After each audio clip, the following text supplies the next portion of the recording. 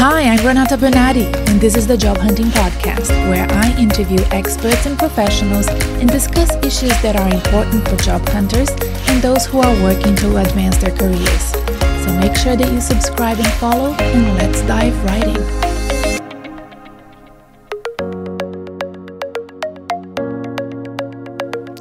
Hello and welcome to the Job Hunting Podcast. I'm Renata Bernardi. I'm your host. I'm based here in Melbourne, Australia, and we are in our second week of 6 weeks of stage 4 lockdown.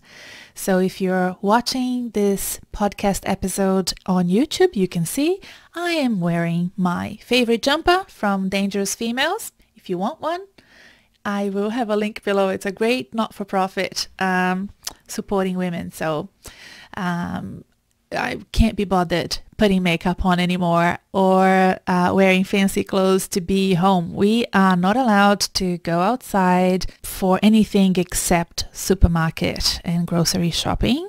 We are only allowed 1 hour a day for exercising, and we are not allowed to go above and beyond 5 kilometers from our house, with a few exceptions. And there's a curfew between 8 p.m. and 5 a.m. in the morning. What else? Well, you know what? And it's so cold outside anyway. We are in August in Melbourne. It's usually very cold, windy, wet, and even that 1 hour of exercise, sometimes I do skip it because I'm in the Bayside area, and when it's cold and windy here, we have this south wind from basically Antarctica coming through, and I don't want to be out walking when it's that cold. So it's pretty miserable in Australia, Melbourne at the moment. Everywhere else in Australia is fine. They have managed COVID really well in other states, and we are doing our best here in Victoria to manage the situation here because there has been several outbreaks and it's not under control yet. So 4 more weeks to go. It's a countdown mode. Every day is really a challenge to keep yourself motivated and energized. And, my best way of doing it personally is to keep my routine and keep working the regular hours that I work, which is usually about 10 hours a day. That's how many hours I work, and keeping my weekends completely free. It's very hard because every day is exactly like the other. It's very hard to differentiate between Saturday, Sunday, Monday. They all look and feel the same. But in my routine, I keep them separate. And that's how I'm managing my lockdown stage 4 situation. Today will be a very different podcast. We are not interviewing anybody, and I'm not going to be doing any coaching as well because it's a very special week for the Job Hunting Podcast, and that's what I'm here to talk to you about. We are going to be doing interviews live for the Job Hunting Podcast during the Digital Innovation Festival here in Victoria, and I'm going to tell you all about it now. The Digital Innovation Festival happens every year in Victoria, and usually there are hundreds of events happening all around the state, not just in Melbourne, but in country towns as well. And it's a fantastic opportunity for people to come together and talk about innovation, creativity, startups, emerging technologies, jobs of the future. It's an exciting couple of weeks every year. It's an initiative by the Department of Jobs, Precincts and Regions, and this year, because of the lockdown, it's completely digital for the first time. And it's a great way for us to keep productive, keep in touch with each other, and it's been really wonderful for me to put these 4 episodes together, which will be recorded live for the first time. We are a fairly new podcast. We started in October last year, 2019. We're now in August, so less than a year old. But it's going really well. We're listened in over 50 countries. We have a great following of job hunters and career enthusiasts, people that are in the corporate sector, not-for-profit and public sector, and who are interested in understanding how they can better plan for their careers and progress in their jobs and professions in the future. So I have blended these two concepts of job hunting, career planning, and digital innovation when I selected these 4 guests that I'll be interviewing. And the idea is that you can register and attend these live events in the next couple of weeks and participate, listen and be there live. I think it's always more exciting when you're attending live. I think the concepts and ideas, they sink in better, but it also gives you an opportunity to hopefully ask a question if you have one for the guest and have that question answered, and that will be exciting for me as well to share the hosting with my followers, and I'm very excited. If you are anywhere around the world, it gives you an opportunity to be involved in something that is organized here in the state of Victoria in Australia. And if you are new to the podcast because you found us via the Digital Innovation Festival, and if you are new to this podcast because you found us via the Digital Innovation Festival, then welcome. I'm glad you're here, and now you can be part of our community as well. So if you are listening for the first time, if you have been listening but you forgot to do this, don't forget to follow us, like us, subscribe. We are available on iTunes, Spotify, YouTube, on the Podbean platform where we host this podcast. The Podbean app is actually quite good. Podbean hosts, Joe Rogan, the Mamma Mia podcasts, which I, usually love listening to when I'm just relaxing, and Stuff You Should Know is a great podcast as well that I have recommended in the past. There's a whole bunch of podcasts on Podbean, so that's a great app to download.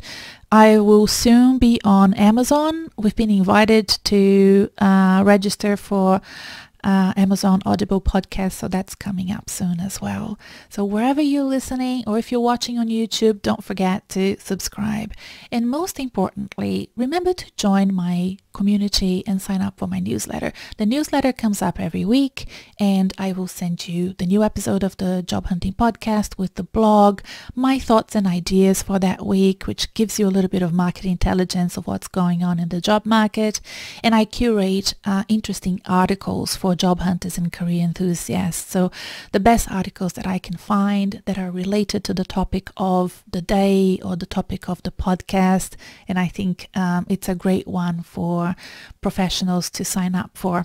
If I may say so myself, I really enjoy writing that newsletter, and the number of people following is growing every week. So I'm excited to see how it's being helping others. So you might find that useful. You can subscribe and see if you enjoy it, and of course you can always unsubscribe if you don't like it. But I hope that you stick around, because we put a lot of effort in delivering great content for executives and professionals in the corporate sector, as I said before.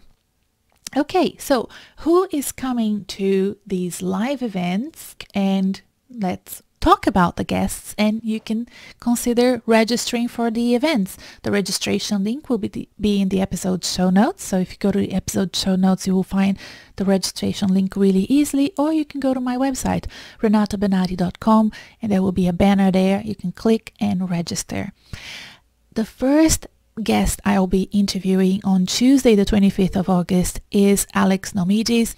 He's the co-founder of Mindset Health, and if you've been listening to this podcast, you've heard of it before, because I have recommended Mindset Health app a couple of times. The first time was end of last year as one of the great investments that you can do if you're job hunting in between jobs or struggling with anxiety, low-level depression, as Michelle Obama put it a couple of weeks ago in her podcast, and everybody picked up on that term. Trouble sleeping, which is the reason why I use the Mindset app. It's really an interesting app. It's my favorite, and I have all of them on my phone. I like testing them all out, and the Mindset app is my favorite. So I'm so excited to be interviewing Alex. And my second guest is Susan Colantuono. Susan Colantuono is based in the US. She has a very famous TED Talk, which I have recommended to many of my clients when they start with me so that they listen to. I have referenced her before when I interviewed Michelle Redfern for my podcast a couple of weeks ago. I will put all those links in the episode show notes. So if you're interested in listening to the TED Talk or listening to my interview with Michelle Redfern, it will all be in the episode show notes. So Michelle Redfern and Susan Colantuono are business partners, and when that podcast with Michelle was released, Susan contacted me to say, oh, I really enjoyed the podcast, and then I invited her to be my guest as well. And that's really great. I'm reading her book, getting ready for the podcast. Her book is No Ceiling, No Walls. And Michelle mentioned this book in that episode and said this is a great book. And that's the title of the episode that we're filming next week on Wednesday, the 26th of August, 8:30 a.m. And that's Melbourne time, and she's based on the East Coast of America. So New York time is 25th August, 6:30 p.m. So when you go to the registration page, I am hoping that the registration page will come up with the time that's suitable to you wherever you are in the world. And, I'll be very excited to talk to Susan about leadership, which is her area of expertise, gender dynamics during post-COVID. Today is Friday, the 21st of August here in Australia. And the news of the day is that there has never been more unemployment for women in Australia ever.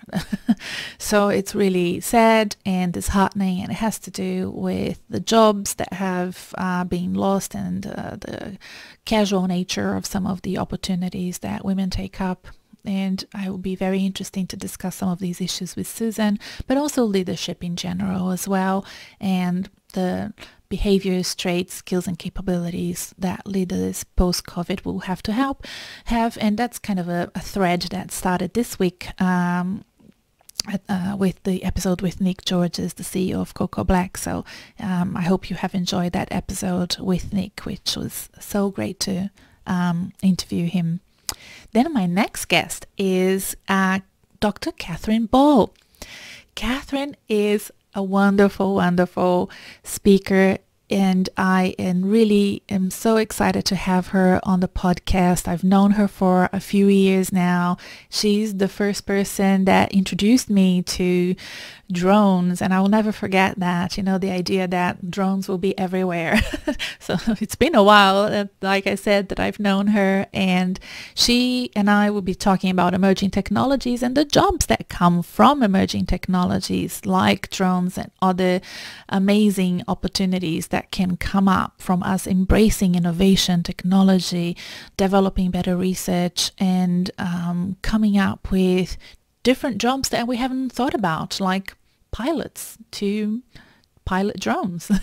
And I want to discuss with her those opportunities and think about how a crisis in the future, like if we have a pandemic 50 years from now, what would be different then, and what sort of jobs would be available in even 10 years from now, 5 years from now, that we could be moving towards an upskilling or reskilling to adopt and adapt as professionals. I'm interested in her take as a STEM expert that she is, but also understanding, if you're not a STEM person, what can you contribute to STEM and innovation in jobs of the future. And finally, the week after, on the 3rd of September at 12 p.m. Melbourne time, I'm interviewing Julian Doherty. Now, Julian is the managing director of Yellow Folder.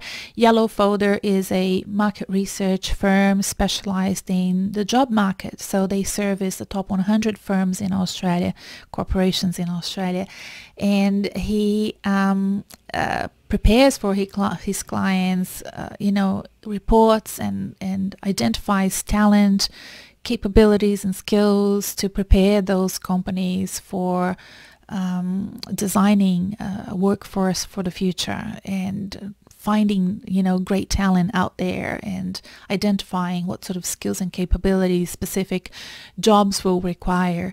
So of course he has amazing intel, and he shares that with employers, and he'll be sharing that with now you, job hunters and executives and professionals. And I really, really appreciate him giving us some time and sharing with us these intelligence that normally we wouldn't get. So that's a great one coming up the week after.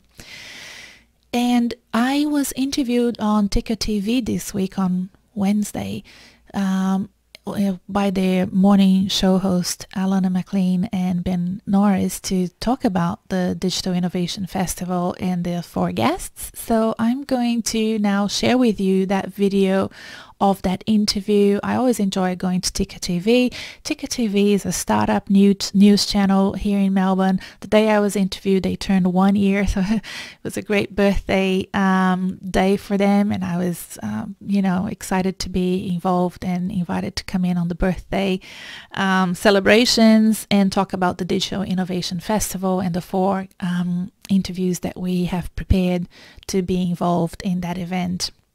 So I'll share with you that video now. And like I said, keep in touch, participate if you can in one of these 4 events. But if you're not available, if you're on the other side of the world and the times don't suit you, don't worry, because of course we are going to edit those episodes and share them with you here, wherever you found us. They will be available to you as normal podcast episodes in the near future. So now, don't forget to subscribe, join our newsletter and community, and I hope to see you next time. Bye. Well, the Job Hunting Podcast is what it says on the tin, a podcast for job hunters and career enthusiasts. The podcast is part of the lineup for the Victorian Digital Innovation Forum happening next week, August 24 through to September 4. And here to tell us more is Renata Bernard from the Job Hunting Podcast. Friend of the show, good morning to you. Hello. Happy birthday, everyone.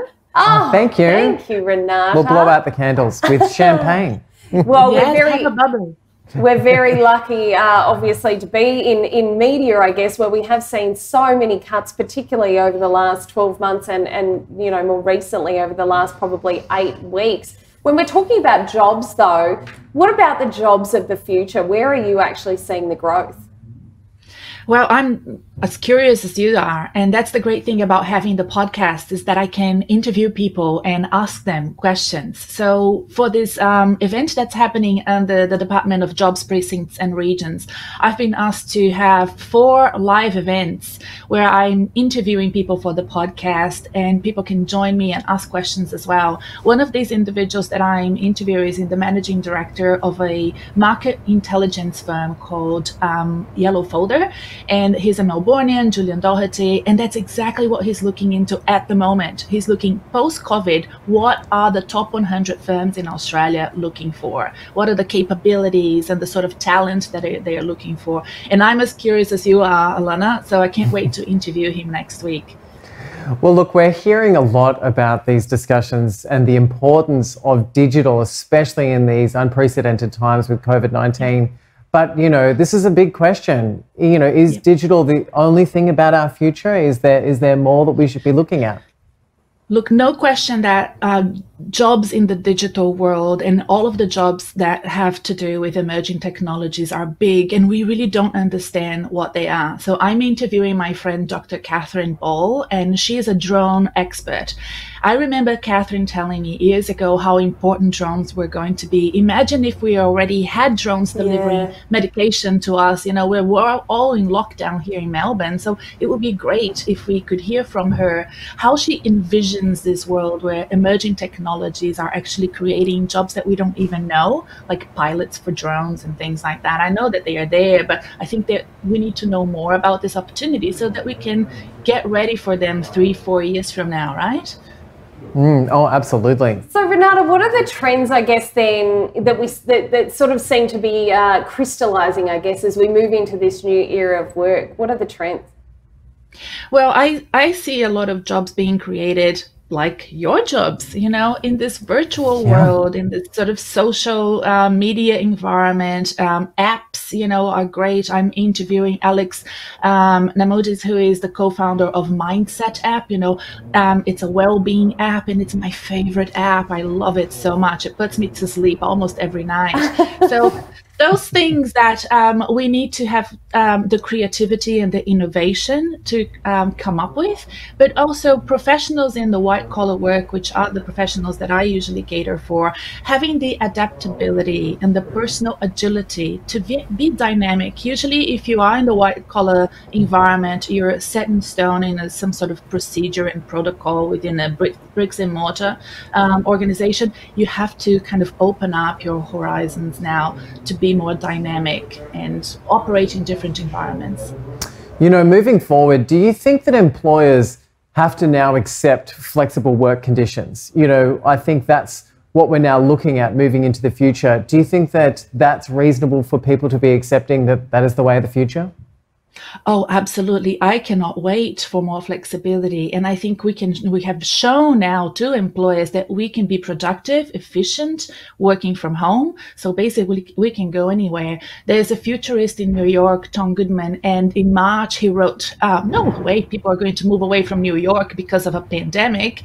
And now he posted that same tweet and said, I just bought a land in Georgia. Bye bye New York. So he left New York. So I'm seeing people really have this interest in working remotely. But I also think that we have open plan leaving. People, stop with the ironing boards. Who is ironing in the middle of a pandemic? Every time I Zoom someone, there's an ironing board at the background. And I'm telling you.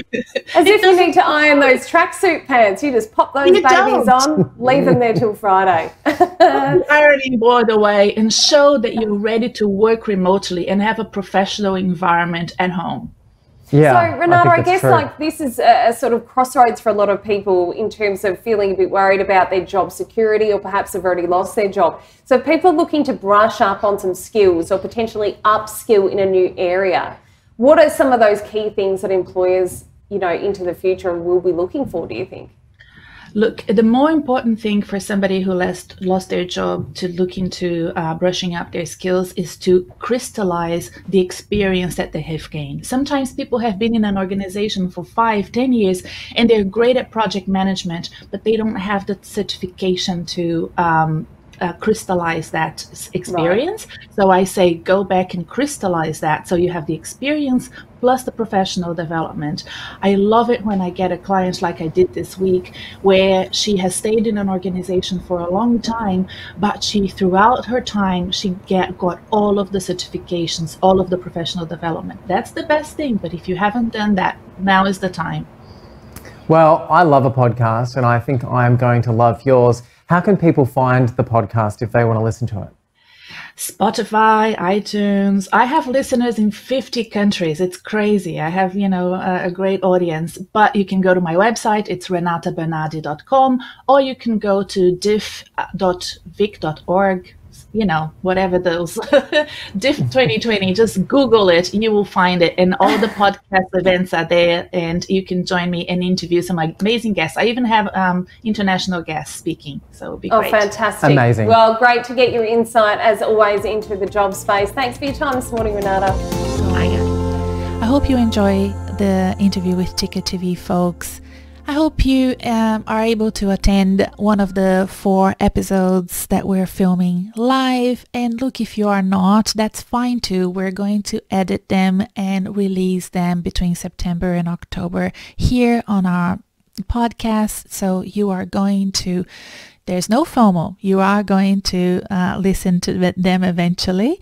And next week we do have a guest, and her name is Sue Lim. She's an expert in workplace design. Sue Lim is somebody I met a couple of years ago. I hired her a few times to help me develop workplaces that were exciting and interesting for the teams that I was managing at the time. And she's very good at working with teams and architects and builders to develop great workplaces. And of course I wanted to talk to her about workplaces of the future post-COVID. Why would people be going back to the office? What types of work can we do very well from home, and what types of work are better suited for office environments? And she did not disappoint. So I hope to excite you by bringing in Sue Lim next week to talk to us about workplaces of the future. Bye for now, and I'll see you next week.